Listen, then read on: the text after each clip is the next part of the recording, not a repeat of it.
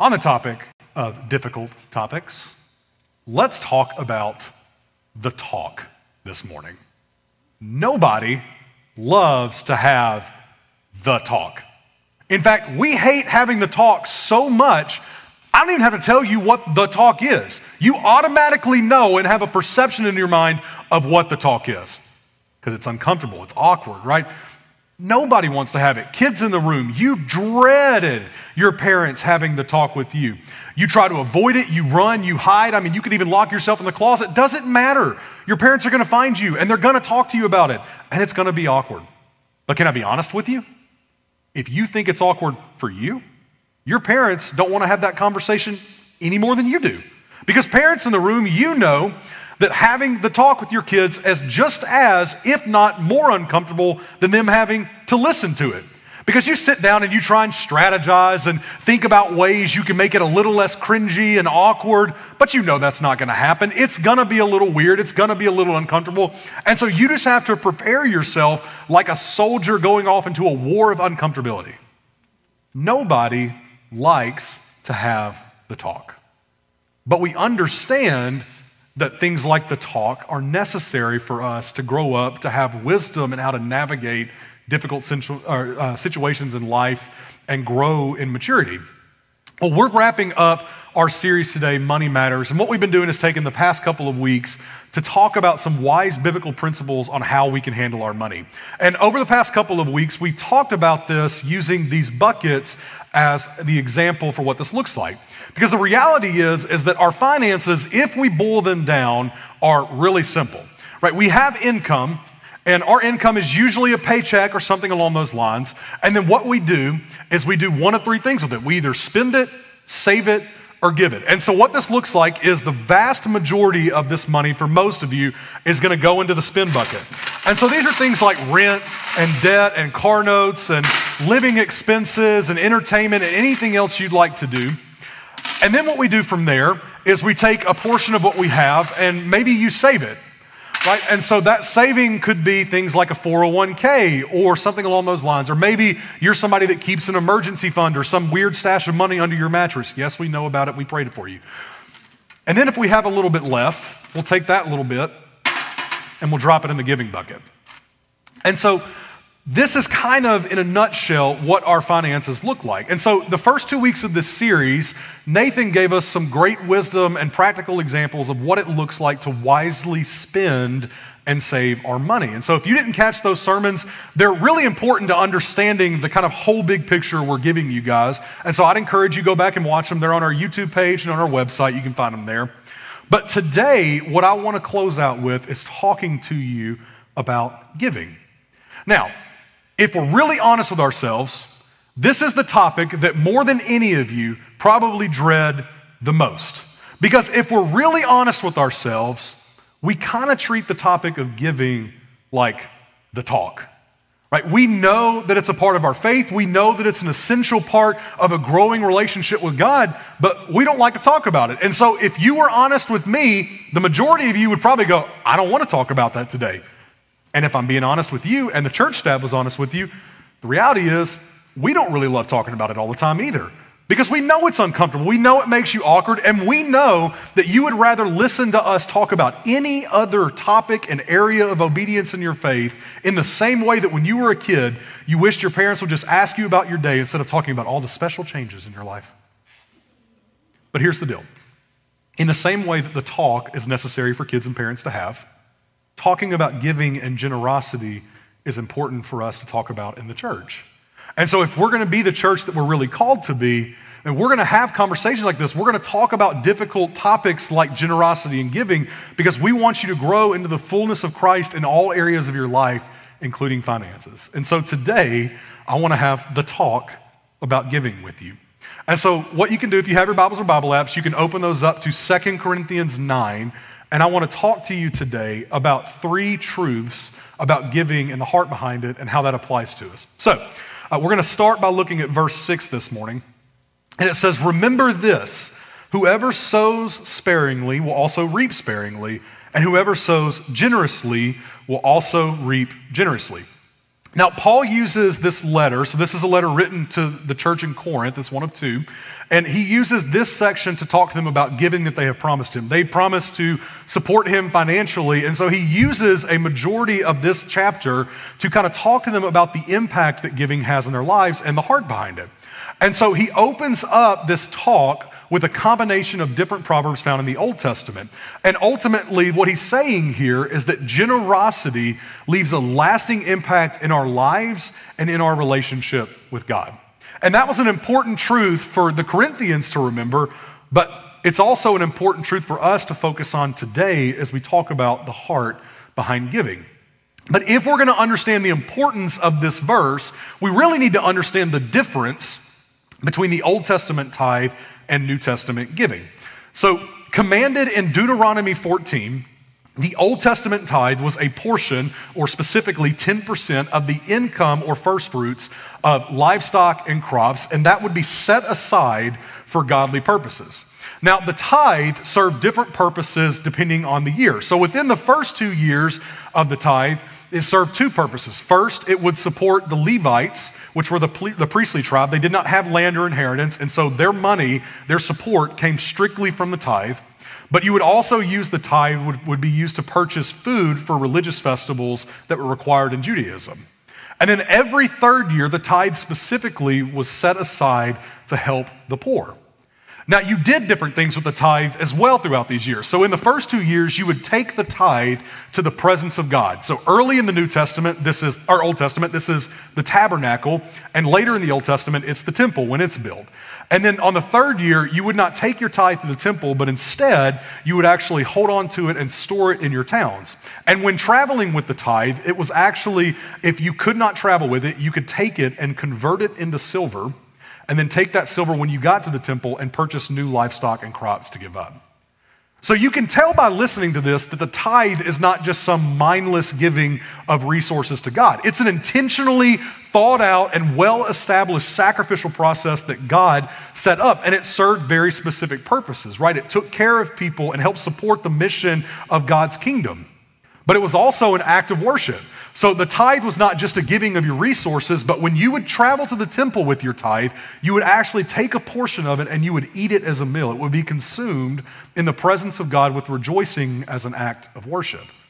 And so the tithe, as we talk about this, is characterized by a specific set of requirements that all set to serve a specific purpose in the context of Judaism. It's rules and requirements and regulations established through Levitical law and Deuteronomic code that applied to the people of Israel. But New Testament giving is a little different. Right? New Testament giving still serves the same purpose. It still supports the mission of the church and the mission of God's people and to help those in need, but we're no longer under the legalistic requirements of the tithe. See, when Jesus established a new covenant through his death and resurrection on the cross, right, it nullified all of the requirements of Judaic law for us. And so what that means is that ultimately we're not really under the tithe. But it's important to understand that Jesus did not simply remove the law, but rather fulfill it. Look at what he says in Matthew 5:17. Jesus said, "Do not think that I have come to abolish the law or the prophets. I have not come to abolish them, but to fulfill them." So Jesus' life, death, and resurrection did not serve to remove the law, but rather Jesus perfected the law. That in his life, he met the requirements and the standards of the law through his perfect living, and he took the place of every sacrifice, including the tithe, as a result of his sacrifice for us. Right? That Jesus demonstrated the ultimate act of generosity by giving himself for us as a sacrifice that we could have a restored relationship with God. And so because of that, when Jesus said his words, "It is finished" on the cross, his resurrection, man, that seals his authority. And so when he said it's finished, he means it. And so what that means for us as followers of Christ is that by all definition, we are no longer under the biblical Old Testament command to tithe because we don't live under Judaic law. Now, some of you are hearing that and you're like, "All right, Pastor, like that's what I wanted to hear today. I'm gonna go take my money out of that give bucket. I'm gonna put it right back in that spend bucket and I'll be on my way." But I want you to hear what I'm saying when I say this. Are we technically no longer under the Old Testament command to tithe? Yes. but generosity is still an important part of our relationship with God. And if we're honest, probably even way more important now that we live under grace and not under the law. Look at what happens in the next verse. This is verse 7. Paul says, each of you should give what you have decided in your heart to give, not reluctantly or under compulsion, for God loves a cheerful giver. So Paul speaks here to the difference between the Old Testament tither and the New Testament giver. And the distinction that he makes here, this difference, leads us to our first truth this morning, is that giving comes from the heart, not the law. And this distinction changes everything about how we think about giving, because giving is no longer about following a rule. It's not doing it because we have to, but giving now becomes a response that we give because of the generosity and blessing that God has shown us first. We give because of what he has done for us. Now, that doesn't mean that giving and generosity aren't important. Generosity isn't just a suggestion as followers of Christ. Generosity should be the result of our heart change as we come to a relationship with Jesus. And so Paul talks about this not as a suggestion, but that this is what our life becomes. And I love that he uses some specific wording here when he talks about these words in verse 7. He says that we would give what we have decided to give. Note that he doesn't say if we decide to give, but what we decide to give. And that distinction right there shows us a little bit of the heart behind giving. Giving is not about a suggestion. It's not about rule following. It's the result of our heart change as we grow to look more like Jesus. That when Paul talks about in Romans 12 that our minds and our hearts are transformed and renewed every single day, that as we grow to look more and more like Jesus, generosity is the natural result. That giving is about the heart. Over the past few weeks, we talked about the truth that every financial decision is a spiritual decision. And Jesus talked about this more than anyone else, right? This was the most popular topic to Jesus, that he talked about money more than anything else outside of the kingdom of God. And the reason he did this is that Jesus knew that how we handled our money mattered in our relationship with God. In fact, Jesus said it this way in Matthew 6:24. He said, no one can serve two masters. Either you will hate the one and love the other, or you will be devoted to one and despise the other. You cannot serve both God and money. And so Jesus makes it pretty clear here that Mosaic law or not, God cares about our finances. God cares about what we do with our money, that every financial decision is a spiritual decision. And so what Jesus is saying here, the point that he's making is that if we think that the way we handle our money does not have to do with our hearts, we're wrong. Generosity has everything to do with our hearts and not rule following. It serves as a litmus test first to see where our priorities lie. But Paul even says that it goes beyond that you can tell it's from the heart because as we grow in generosity, we grow in relationship with God.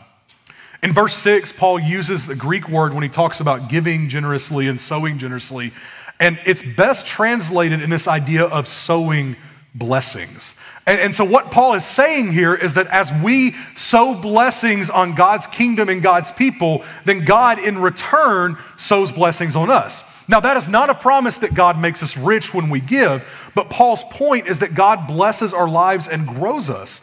And so as we live out generosity and sacrificial giving, God provides for us, he helps sustain us, but he also helps us to grow in our relationship with God. That as we grow in obedience, we grow closer to God. And as we learn to depend on God when we give him control of our finances, we develop a trust in God that grows as we do that. And this is evident by the Greek word that he uses for the word cheerful giver. Cheerful giver is actually best translated as the idea of a joyous giver. That as we sacrifice for God and as we live out generosity, Paul says not only do we develop a maturity in our relationship with God, but we also develop a joy. And so the idea of a cheerful giver is somebody that lives out this sacrifice and experiences the joy and the peace of God in every circumstance. See, giving, it comes from the heart. And as we grow in that, and as we give as a response to God, what Paul says happens is we grow in our relationship with him and we develop a new perspective in life. A perspective that's based on God's joy and God's peace. So don't look at giving as some blind rule following, but understand that it is the result of our heart change, that a generous life, a sacrificial life, is the natural response to God's grace. But here's the deal. If we want God to bless us through our sacrificial giving, there has to be sacrifice. Look back with me at verses 6 through 7. He said, remember this, whoever sows sparingly will also reap sparingly. Whoever sows generously will also reap generously. Each of you should give what you've decided in your heart to give, not reluctantly or under compulsion, for God loves a cheerful giver. See, God's heart behind our giving has nothing to do with us following rules or really anything about us giving him money in particular. Because if we're serious about it, we understand God doesn't need our money. He's God. But what God wants is your heart. God wants to be the priority in your life above everything else, every aspect. He wants your focus, your attention, your worship, and your devotion in every aspect of your life, including your finances. And Paul talks about the idea of sowing generously and ties it to this concept of a cheerful giver. And his point here is that giving is not just this thing that we do because we have to, but rather that giving really is a sacrificial act of worship. And so this is going to lead us to our second truth today, is that giving should be mindful. If God doesn't care about your money, he's not interested if you give it with the wrong mindset behind it. And so Paul makes this clear. God's not interested in reluctant tithers and sorrowful givers. He wants cheerful givers, that we would understand the sacrifice we're making and be able to rejoice in knowing that we're giving up something that we care about, something significant to us, out of our love for God. That's what giving is. But to understand what it looks like to live sacrificially and give sacrificially, we need to talk a little bit about what a sacrifice really is. And so here's the deal. Giving should hurt. Now, I know that seems like a little bit of a backwards concept when Paul talks about a cheerful giver. But think about this for a second. What sacrifice doesn't hurt? When you think about the concept of a sacrifice in the Old Testament, it involves the killing of an animal. And so not only is there a death of a living being, but you're actually giving up a portion of your wealth. Your animals were your wealth. And so every sacrifice was marked with the loss of something significant to you. So if our sacrifice does not cost us something great, it's not much of a sacrifice. See, giving, the goal behind a sacrifice is that we have to recognize it should cost us something great. That the way we give should be so substantial to us that it matters. We see an example of this in Mark 12, 41 through 44. This is Jesus and the widow. Jesus sat down opposite to the place where the offerings were put and watched the crowd putting their money into the temple treasury. Many rich people threw in large amounts, but a poor widow came and put in 2 very small copper coins worth only a few cents. And calling his disciples to him, Jesus said, "Truly I tell you, this poor widow has put more into the treasury than all the others. They all gave out of their wealth, but she, out of her poverty, put in everything, all that she had to live on." So as Jesus is sitting in this temple, he's observing what's happening here, right? He sees the widow and he sees the rich people. And what we notice right off the bat is the widow gives 2 mites. Now, if you don't know what a mite is, it was a very, very small amount of currency. This is a tiny, measly amount of money compared to the ridiculous amount of money that these rich people were giving. But Jesus, when observing between the 2 groups, he says that the widow's offering was far greater than any of the rich people's offerings. Why? Because Jesus looked at how they gave, not what they gave. See, for the rich people, the reality is their giving didn't really seem to be much of a concern to them, did it? right? It may have been more than what the tithe was commanded. We don't really know. It says that they gave out of their wealth, but we know that what they do is they toss their giving into the temple and then they just leave as if it's about their day. But the widow, she puts in 2 mites, and Jesus says that's all she has to live on, 100%. So if you're good with numbers, you know 100% means everything. Everyone else gives simply to give. But this widow gives something substantial to her. That 2 mites might not have seemed like much on the plate, but it cost her everything. And see, that's the example that Jesus gives us for generosity. And his point is not that we give 100%. That's not what Jesus is saying in here. His point is that our giving has to be a true and substantial sacrifice to us. But here's the deal. What a sacrifice is going to be different for every single one of you.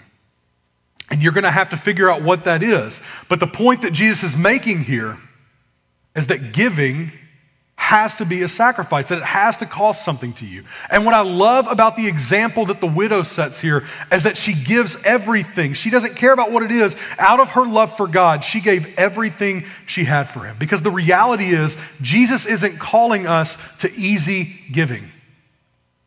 Jesus wants to be the priority of our lives. He wants to be at the top of your life in every aspect. And so when we look at the widow, we see this picture-perfect example of giving everything out of her love for God. You know, when I decided that I wanted to marry my wife, Hannah, it was long into our relationship. I would say, if I had to put a number on it, like 5 or 6 minutes. I joke about that, but as cheesy as it sounds, I knew right from the get-go, I was like, I'm marrying this woman, I'm locking her down. Like, it's gonna happen. Only problem with that was, I was a 23-year-old dude, I didn't have any money, and I had to come up with a ring. Now, I was blessed that I was given a diamond to put into a ring, but I still had to come up with money for the ring itself and pay someone, a jeweler preferably, to actually put that diamond in the ring so I had something that was really nice to give to my wife. And so I struggled with what to do about how to come up with the money, and I had this idea in my head that I had a collection of some guitars, and I thought maybe I could sell 1 or 2 of my guitars and be able to fund the ring. And so after looking at my collection, I had one guitar in particular that was a guitar given to me by my dad. It was a 1996 Jackson Dinky.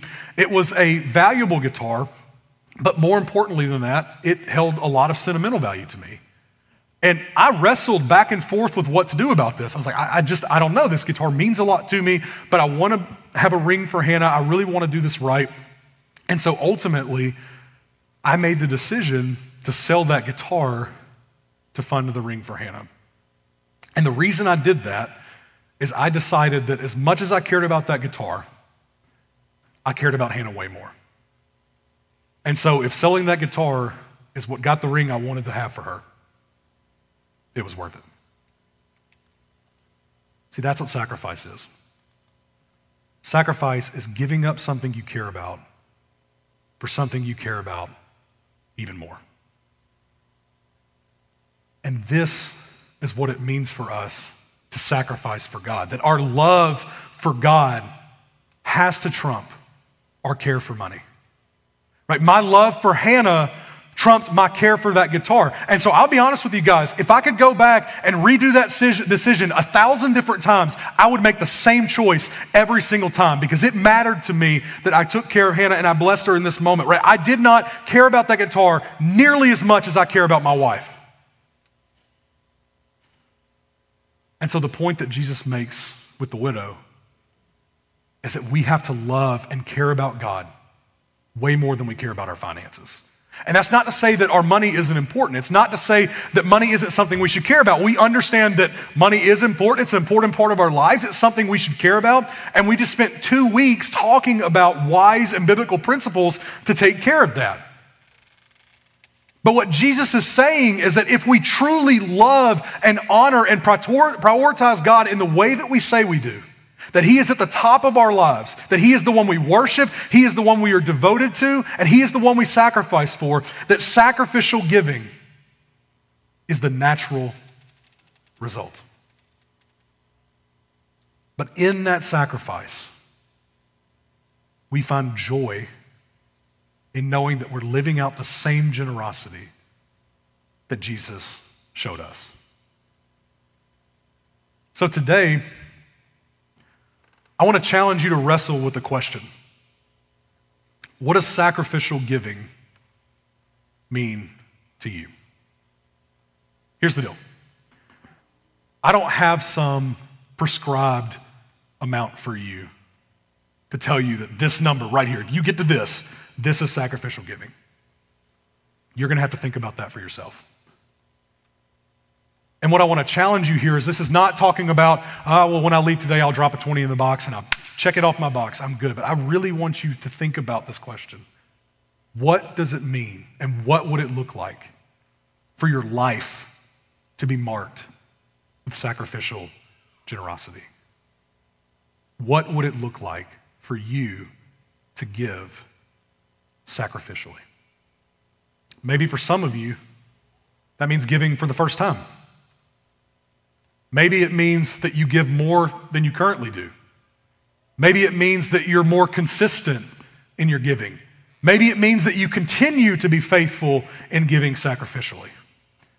But whatever it looks like, Jesus is calling us to sacrificial giving. He doesn't call us to easy giving. He calls us to honor and prioritize God with everything in our lives. And so sacrificial giving should be the result of that. Now, I'll tell you that if you're somebody who believes that you are giving sacrificially, I do have some things I want to challenge you with. I want to challenge you to remember that giving should be mindful.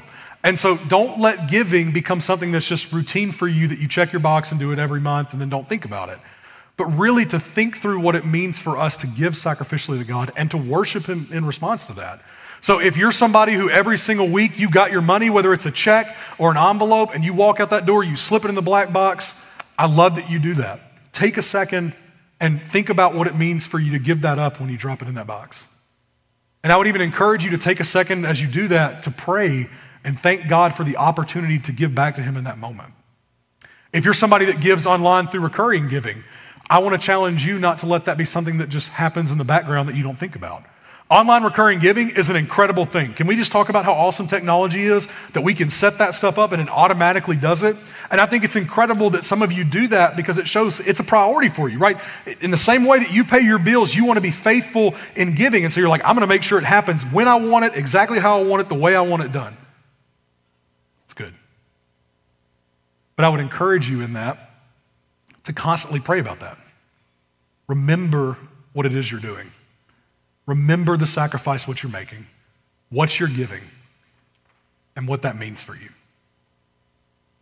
To giving, it's not meant to be something that we just do because we're Christians. Giving is a sacrificial act of worship. And it should force us to be mindful. Right? When we give sacrificially, that should put our focus and our attention and our devotion and our worship back to God as we give to the God who sacrificially gave for us first. And in that, there is joy in knowing that we're living out the design that God has for our lives. All right, look at me at our last verses this morning. These are verses 8 through 11. It says, and God is able to bless you abundantly, so that in all things at all times, having all that you need, you will abound in every good work. As it's written, they have freely scattered their gifts to the poor, their righteousness endures forever. Now he who supplies seed to the sower and bread for food will also supply and increase your store of seed and will enlarge the harvest of your righteousness. You will be enriched in every way so that you can be generous on every occasion, and through us your generosity will result in thanksgiving and to God. So when we give with the right heart and motives, God honors our sacrifice. Earlier in verse 6, Paul talked about the concept that when we sow generously, we reap generously. And in our verses here, he goes into a little bit more explanation about what this means. And the ultimate idea here is that when we give sacrificially to God, God blesses all areas of our life. And so this leads to our last truth this morning, that giving leaves a lasting impact. Now, we talked about this a good bit earlier in the first section of the sermon, but giving first leaves an impact in our lives, right? That there is a growth in our relationship that we develop when we give sacrificially to God. So when we make the choice to trust God with our finances and give him control of that, right, we are giving him all of that, and that means that we now have a dependence on God.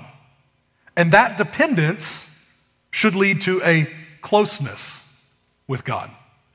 And that closeness, when nurtured with obedience, leads to a maturity that we develop in our faith. And so Paul says, again, that as we grow in our relationship with God through giving, right, as we live this out in obedience, that the end result is that we look more and more like Christ every single day.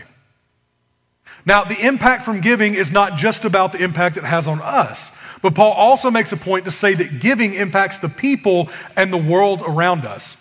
Now, it's important to understand that as Paul talks about this impact, he is talking about it in the context of the church. Remember that his audience is the church in Corinth. And so as he talks about the kind of impact we have in giving, he is speaking specifically to how they give to the church and how they give as the church. And here's why this is important. Giving individually and giving in the church are completely different. Right? Giving as an individual, man, you can do some great things through that. But when we give as the church, and that has an impact that's so much bigger than anything possible as how we give as individuals. And that's why we challenge you constantly at Charis City to give back to the church. But more specifically, it's why we challenge ourselves as a church to be generous back to God and to others. And there's ways that we constantly try to live this out. And specifically, we have two things we're doing right now to live out this kind of generosity as a church. Over the past couple of weeks, our community groups have been putting together blessing bags for the homeless. And so we've been getting supplies ready. And what we're going to do with those is most of them will go into the cars of the group members. And as we drive around the Katy Houston area, we'll be able to bless homeless people with food and supplies. We're also taking a portion of those bags and we're donating them to our missions partner, Hope Impacts, so that they can bless people with those as well.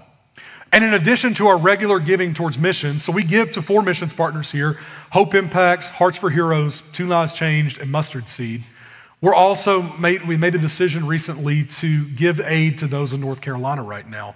And so what we've done is we've partnered with a church there, Nathan told you a little bit earlier, called Lake Hills Church in Candler, North Carolina, right outside of Asheville. And we've already given $2,000 out of our general giving fund to them so that they can be the church in their area and bless the people that need this and take care of those people that are devastated by Helene right now. And so we want to challenge you to take up this call to generosity and sacrifice as well. And so we want to encourage and challenge you to give in addition to your regular giving to Charis City and help us in this effort to let this church do some great mission work there. And so there's ways you can do that for us, really simple. You can text the word give to that number or scan that QR code. They take you to the same place. If you've ever given online with us, there's a little drop-down box that you can pick general giving, benevolence, and hurricane relief. Just select hurricane relief for us so that we know that that's a specific donation for that church, and we'll make sure that we get all those funds to them, and we can kind of keep track of that. But here's the deal. The reason we think this is so important is that $2,000, if we're being honest, we could have come up with all kinds of reasons as to why we needed it. Right? We got to pay staff, we got to buy technology, we have to make all kinds of purchases all the time. And so it's really easy to go, guys, we don't have to give that money. Like, do you not see all the stuff we already do for missions? Like, we do an incredible job. Let's just not even worry about that. But that's not the church we're called to be. We don't want to be a church that just talks to you about generosity. We want to be the church that sets the example of what it looks like to give sacrificially. And we want to challenge you to do the same thing with us as well. Last year, we gave just a little over 20% of our total giving went right back out the door to missions and benevolence. And we want to continue to be that generous church. Yeah, we can clap for that.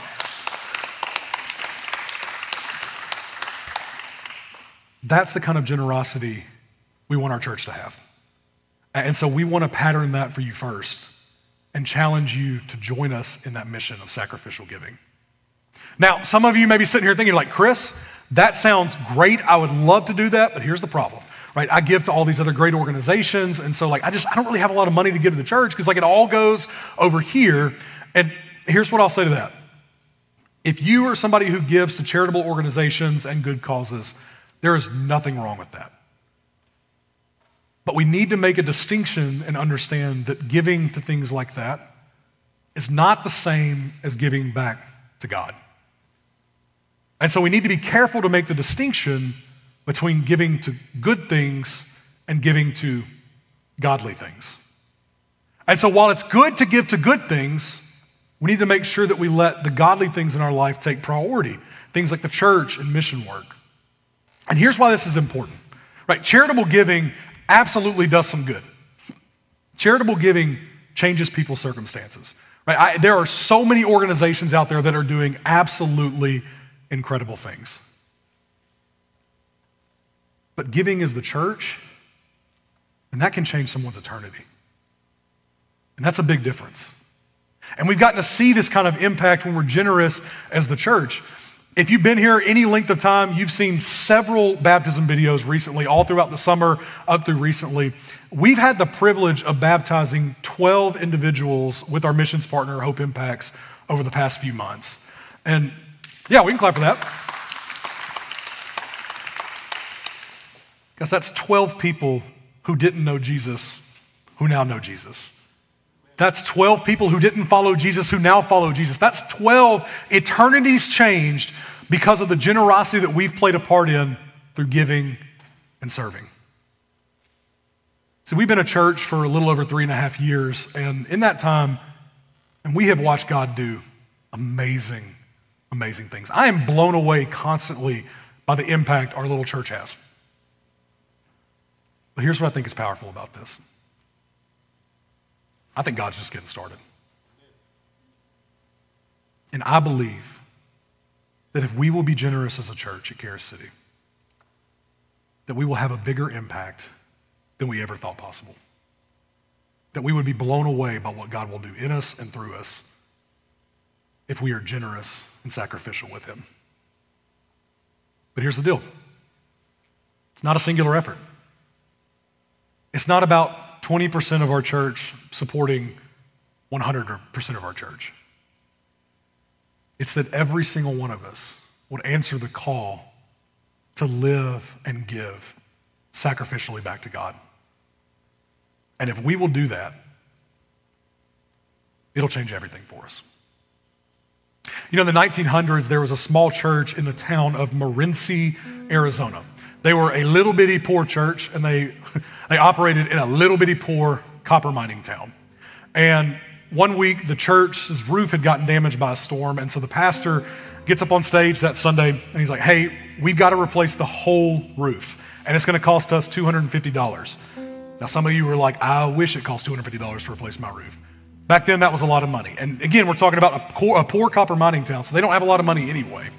And so the pastor asked people to pray about it, and then, they would take up an offering the next week. Well, there was a widow in the church by the name of Ira Hicks. Now, Ira, she was poor. Like, if you think about the definition of poor, she's it. She could barely make ends meet, and what she would do is she would do laundry for people in the town, and that would be just enough money for her and her son to eat. Well, the following Sunday, she shows up to church, and she hands the pastor an envelope. And in that envelope was $250. Now, the pastor, initially, he's shocked, and then he's reluctant. He's like, I cannot take this. I know you need this. I know your circumstances. But Ira was insistent. She's like, you have to take this. Listen, I've prayed about it, and I believe that God is calling me to give this to you. So the pastor accepts the envelope, and then he's curious. He's like, look, where did you get this money from?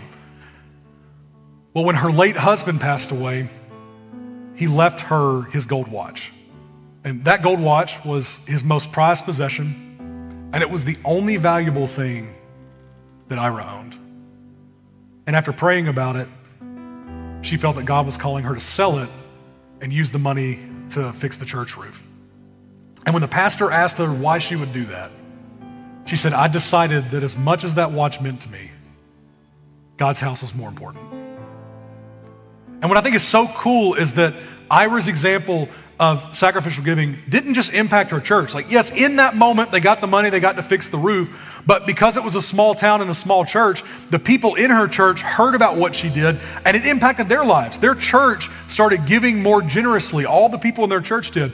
And when that happened, they started realizing they had an even bigger impact in their community, and the church started growing and growing and growing. And within a year of Ira giving that money, the church had raised so much money, they built an entirely new church building to house all of the new members.